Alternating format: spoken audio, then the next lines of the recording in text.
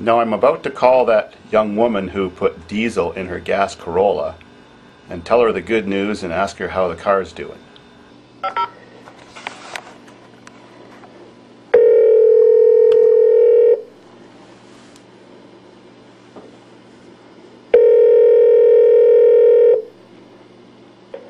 Hello? Hi, this is just Dave calling back about your car.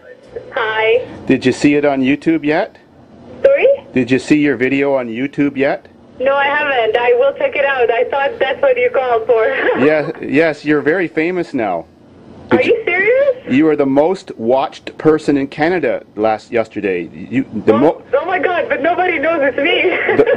Yes, you were the most popular video in Canada, so you're famous. Awesome. We need an encore. I bet my audience would love to see you come over and talk to me about how you did this and had this problem with your car for you to explain it. No! Oh, come on.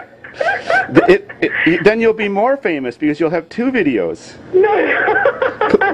Please. No. Please. Sorry? Please. I'll think about it. You've also got more than 600 comments.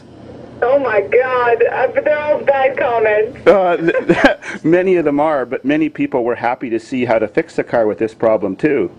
Yeah. Is your car working okay now? Yeah, it is. It's okay. Fine, great. Okay, well. I was telling everybody how great of a job you did at work. Oh, this is what happened to me. Well, your video has been viewed 50,000 times now.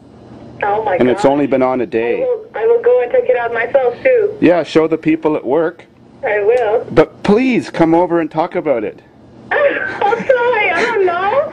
It's embarrassing. But you're gonna. You advertise it so bad. It'll be the most interesting time in your life, and then then you'll get to read all the comments about your explanation. I'll see. I'll think about it. How about that? Okay.